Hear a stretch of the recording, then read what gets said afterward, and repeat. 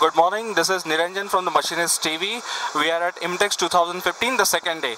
We are at the Grindmaster stall here, and Grindmaster, which is a global leader in metal finishing and deburring, has launched a new exciting product at this event. We'll talk to Mrs. Skelkar, the MD of Grindmaster, to know more about this product. Yes.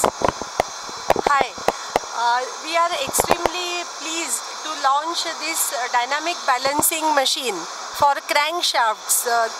This is typically built for automotive crankshaft, and this machine has a soft start system for dynamic balancing. We are manufacturing this in collaboration with Balance Engineering of USA, but I must say that we have done the joint engineering with Balance Engineering to bring out a product which is better than what they were producing so far.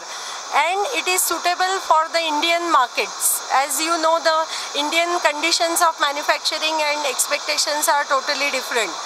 So this balancing machine has a much higher accuracy of balancing, and it can do the balancing in single pass.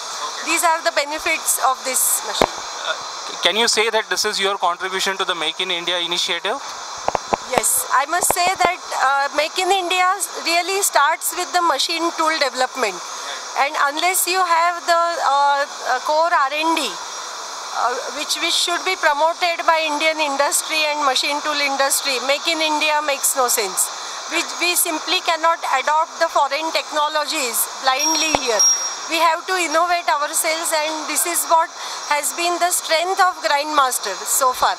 We have several collaborations, but always we had lot of value addition. In fact, our collaborators have adopted our designs also into the foreign markets, and that is how they gave us the China market.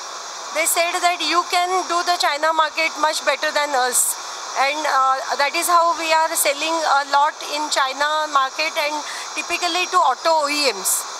I must say that Grindmaster is one of the very few companies, Indian companies, who are selling to auto OEMs like General Motors, Toyota, Honda, Renault, outside India. Outside India.